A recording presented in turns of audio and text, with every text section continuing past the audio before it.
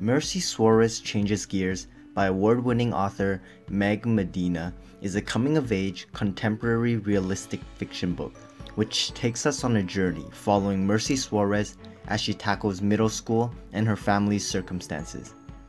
Merci Suárez is a Cuban-American 6th grader who attends Seaward Pines Academy, a fancy private school, on a scholarship. Unlike the other kids at her school, she does not have a lot of money and finds herself having a hard time fitting in at school.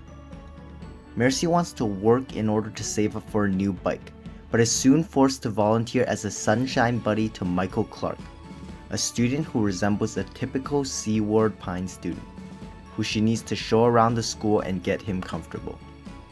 At first, she keeps her distance, but an unexpected friendship blossoms between them. Her popular mean classmate, Edna Santos, starts noticing Michael, and soon Merci is faced with dealing with Edna's hot jealousy towards her. Not only are things not going well at school for Merci Suárez, but in her family as well. Her grandfather, Lolo, who she has a very strong bond with, begins acting strangely. He would forget people's names, fall off his bike, or even get angry for no reason. She is kept in the dark about the condition of her grandfather from the rest of her family, leaving her confused and angry. Being forced to grow up so quickly, will she be able to deal with being so different from the others at her school and face up to Edna? Will she be able to figure out what's wrong with her grandfather and bring things back to the way they were? Or will everything go downhill and will she just have to accept things as they are? A heartwarming story. Medina writes about the joys of multi-generational home life with a touching, humorous authenticity.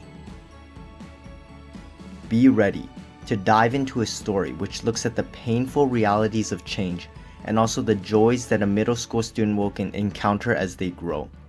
This story focuses on the importance of family and always being there no matter the difficulty, displaying this narrative in a diverse Latinx family narrative, not only countering stereotypical views of immigrant families, but also showing the potential of marginalized communities from their point of view.